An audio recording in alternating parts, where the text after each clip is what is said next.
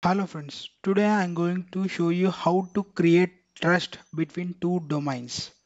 Okay, and that too both domains are in multi-subnet. One domain we are having in one subnet, in another domain is also having in one subnet.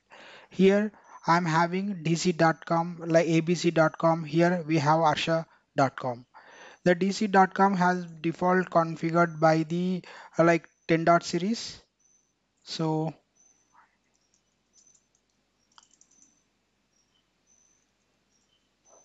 mainly it got configured with 10.50 series, and coming to DC we are having 192 series.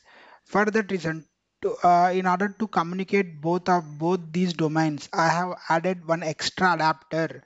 Okay, so one adapter I have configured. I just mentioned this DC abc.com with another IP to get synced. Okay, so this DC is having 1.50 and also 1.9 as well. Okay, now this domain is having mainly 192 series, and also I have added one extra domain, one extra network adapter to contact with AD abc.com domain. So I have given 10 series for that.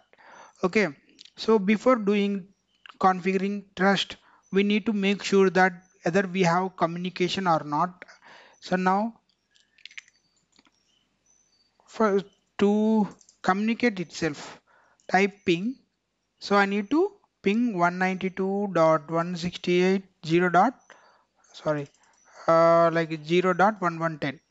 That is the IP. Yeah, I'm able to communicate to the arsha.com. Okay, and like I'm able to communicate with 10 series or not. I have also given 10.10.25. I think so. What is this? I don't know. Let's check that.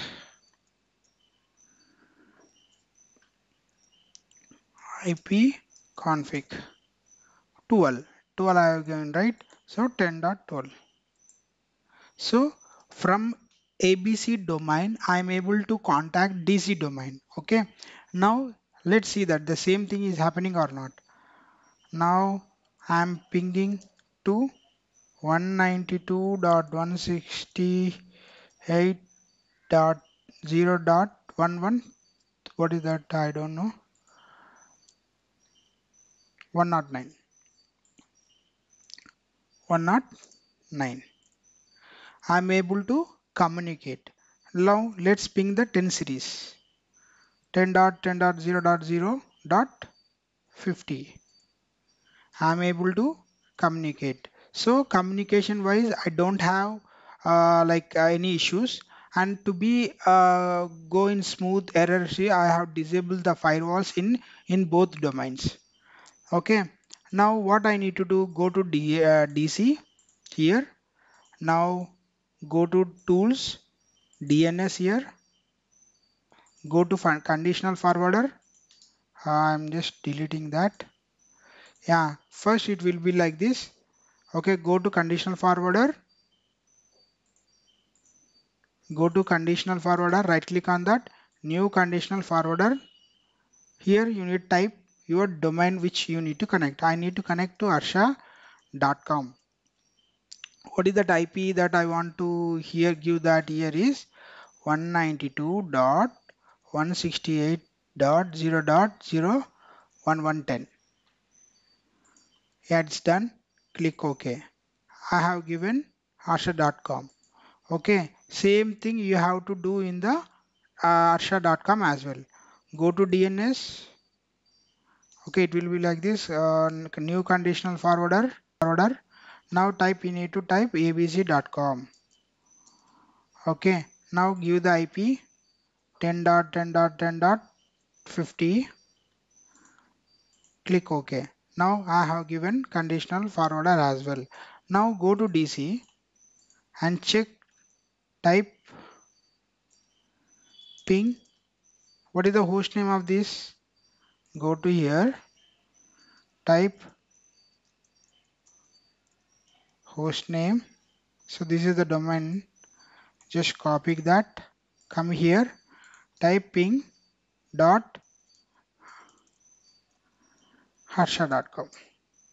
See, I'm able to ping. You need to do the same thing whether it is resolving or not in other domain as well. Now we have created conditional forwarders in both DNS. Okay, in both DNS. Now we need to go to the Active Directory trust. Okay, now open Active Directory trust in server configuration manager. It will be like this. Select on that. Go to properties. Go to trust here. Now click on new trust. Okay, what is the name that you want to connect? Harsha.com. Yeah, Harsha. Okay, done. Now go to I need to configure trust in both ways. So select this one and then select here two-way. Now I don't have a password. If you don't have password, this one. If you select this one, you need to do the same thing in other domain as well. If you select this option, so both trust will be configured there as well. Okay. Now select next. Now type the domain of that PC. Like administrator. Sorry, Harsha / administrator. Now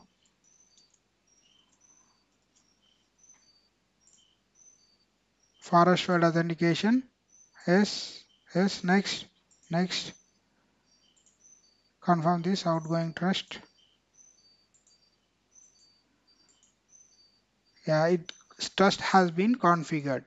Okay, now go to the same thing here. Now go to Active Directory users and sites domain and trust.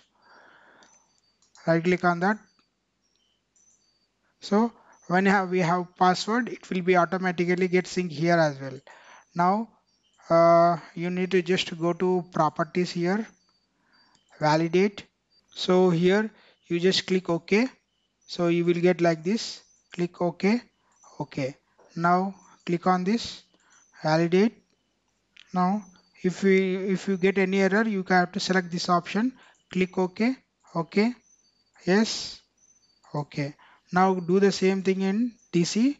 You click on this properties, validate, click OK. Yes. Yes. OK. Now select this, validate. Okay. Okay. Yes. Okay. Now a trust has been configured between both abc.com and harsha.com. Now what I need to do here is to test this whether it is working or not. So what I will do here is like I'm selecting abc.com here. I'm going to create a user here, test user 02, test user 02. So I'm creating a username here with the name for abc.com. 123 is the password, 123 is the password. Yeah, now I have created this user in abc.com. Now this domain, this Windows Server 2000 has been joined in harsha.com. Let's see whether we are able to join into this or not. Click on other user here. So by default you cannot log in the domain. That's the reason I am showing this practical in the member server. Now test user 02 at the of abc.com. Now 123.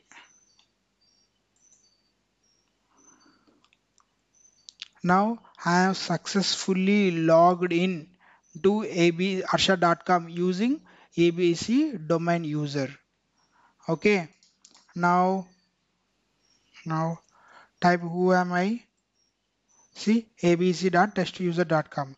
If you want to show that net accounts,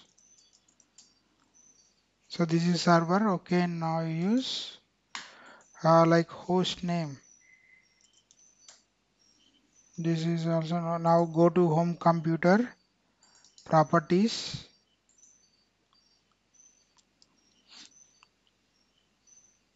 Now domain, click on that. So it is asking the username password, right? So Harsha slash administrator.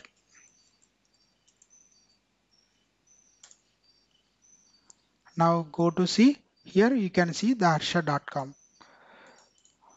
Okay, so this is how you need to create trust between two domains. If you have any issues, please do comment it and let me know. Okay, I hope you may like this video. Thank you. Bye.